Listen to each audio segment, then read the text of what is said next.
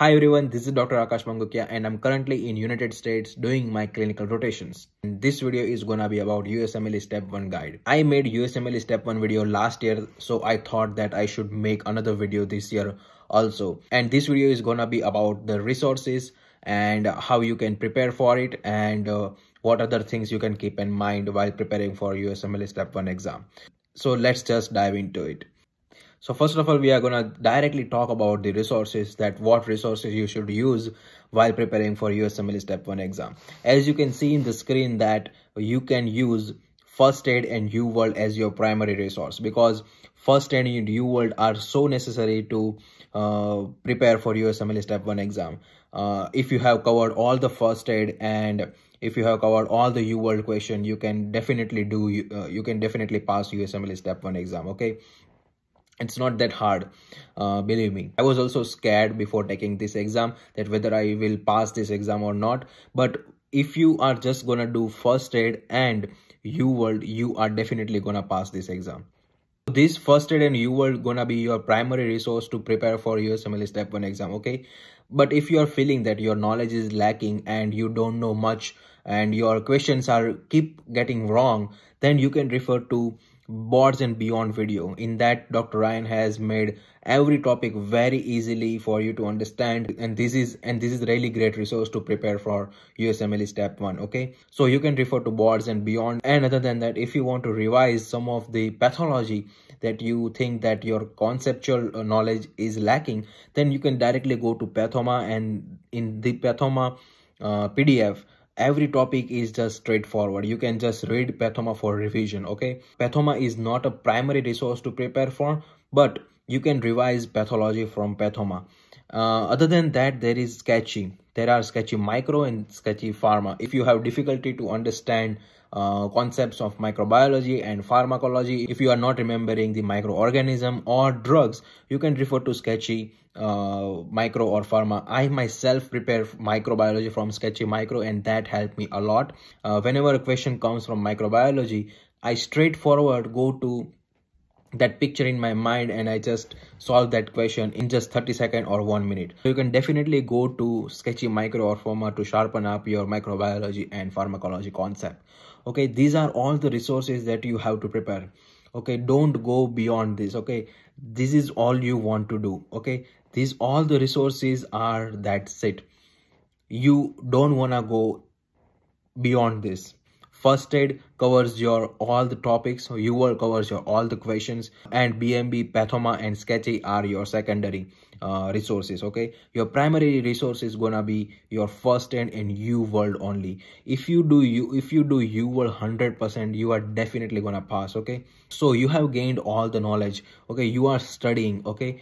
After that comes testing. Test yourself. How you will test yourself?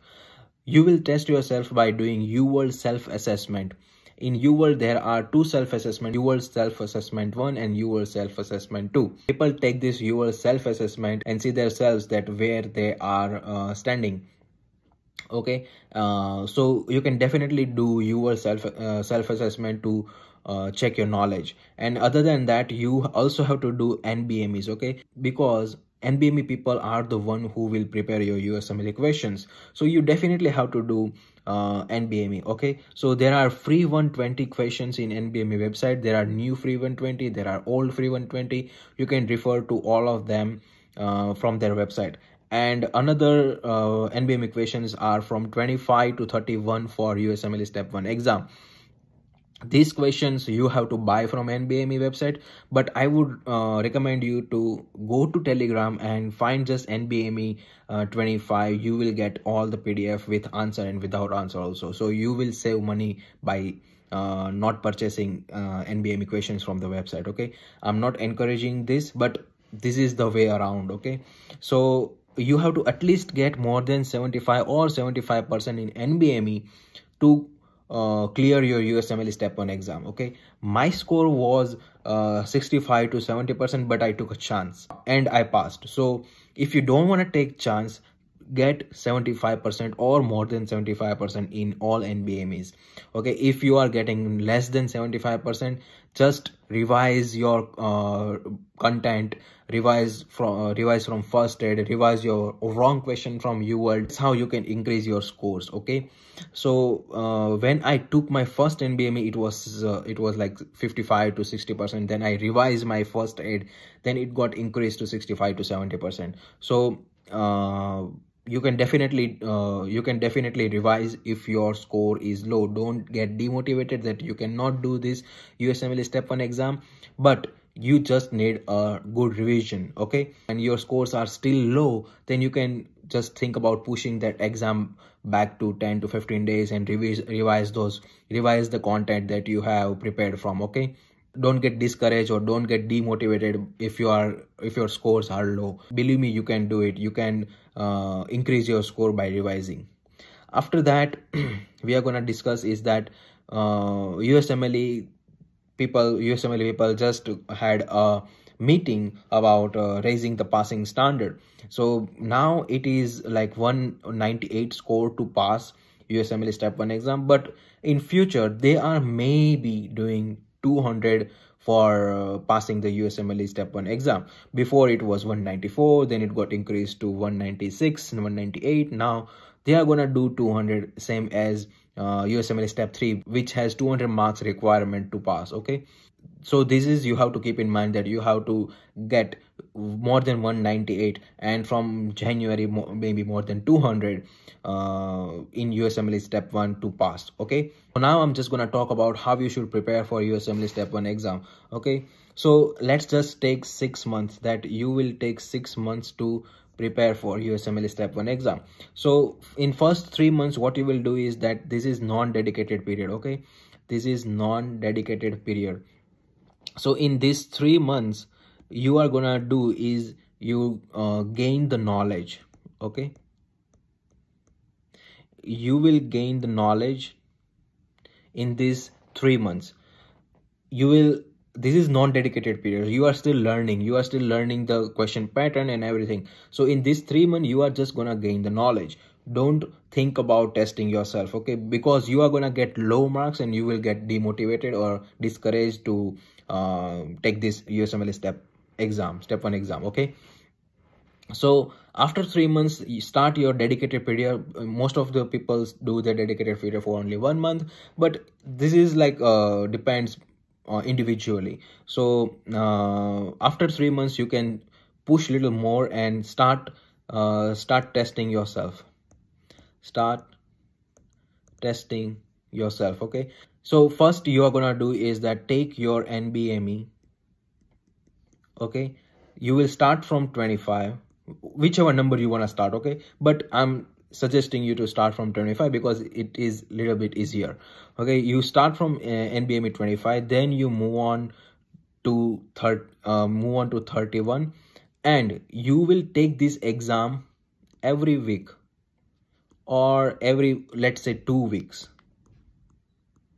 You will take this exam every 2 weeks. Okay, in 25, if you get low score, then you will you are gonna more focus on sharpen that knowledge, and you are gonna more focus on how I will get more score in 26 NBME exam. Okay, so let me just tell you that NBME contains 200 question. Okay, so it is 5-hour exam, so you have to give 1 day for this 5-hour exam, because you are gonna do 5-hour exam. Then after doing this exam, you are gonna revise the questions that you have done wrong and you have done right. Okay, so you are gonna revise whole test. Okay, and that way you are gonna remember how they ask you the concept. Okay, and then after you do all the NBME, when your exam is approaching, in the last 1 month,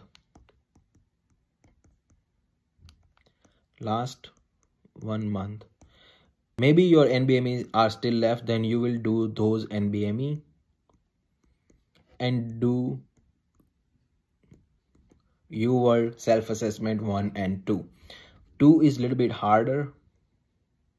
Okay, so don't get discouraged if you get low marks in UL self-assessment too. Okay, so in last month you are gonna do all this, and in last month as well, do not get demotivated. I have seen people get demotivated in last month and they just give up. You will not get demotivated in the last month because you have done all this preparation for 5 months, and in the last month you are just gonna give up. Maybe you are just one step away to pass. Okay, so don't get demotivated in the last month. You know, you have studied, you have your knowledge, you have tested yourself, you are getting good marks. Just believe yourself, go to exam and just have a blast. Okay, you are gonna pass step 1 exam if you are confident enough. Okay, so I'm also gonna talk about exam day. So your exam starts at 8 a.m. and it will be until 4 p.m. Okay, so don't do mistake. You will have 1 hour of break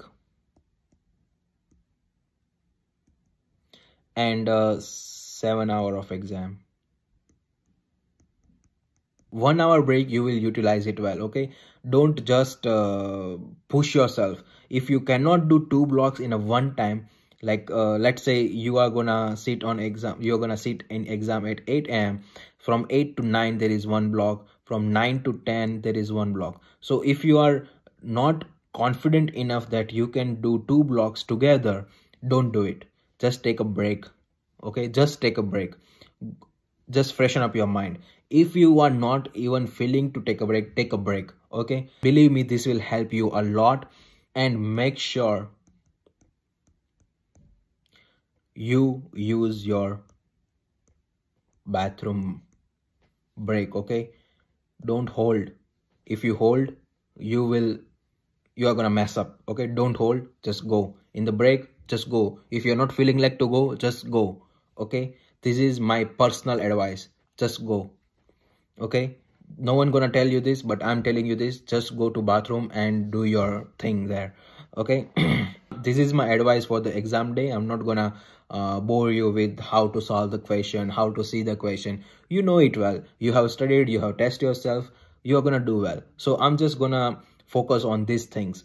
And lastly, I just want to say you is that if you have liked this video, then please kindly like this video. If you haven't subscribed my channel yet, subscribe my channel. I'm gonna post so many videos about my USMLE journey, and I'm gonna take you guys with me on my USMLE journey. So subscribe my channel for more future videos and comment down below what you like about it. And if you have any questions, you can refer to my Instagram and you can text me in Instagram. You can direct message me on Instagram. I will answer you as soon as possible, as soon as I see your message. And you can ask your queries in the comment section as well. So I will see you guys in the next one, and until then, have a blast in preparation.